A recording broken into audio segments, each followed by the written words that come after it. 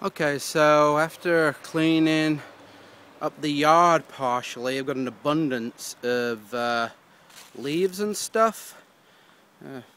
Got the majority of them up. They're still going to keep coming because, as you can see, the trees are still dropping them. So I'm cleaning up. So Janine and I have put this idea together about collecting them and composting. It's first time composting, and after reading certain things online, I decided that I'm going to build 3 different compost bins. These are made out of pallets. We got lucky, we got some 7-foot ones from some blind place, the place that does blinds, and they had them, so we went and picked them up. And so I've built 3 bins now, and it's basically cost nothing to build these. So the first bin there is almost full. I may have to transfer that stuff.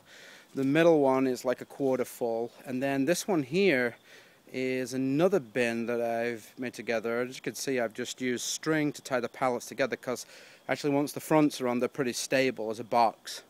So right here, you see this one's close to full. I need to cover that. Just put some water on and cover it. And then this one is, like I said, about a quarter, if that. This will go down. And then this one here, I'm going to try something that Janine found online, hot composting. So basically what you do is you throw wood in the bottom, which I've gone and collected wood and thrown it in, and then you wet the ground, and then you throw the leaves in. So, well, the stuff around your garden. And kitchen scraps too. I've been putting kitchen scraps, coffee, mainly in the end one there, coffee and food, table scraps have gone in that. So I'm going to water that.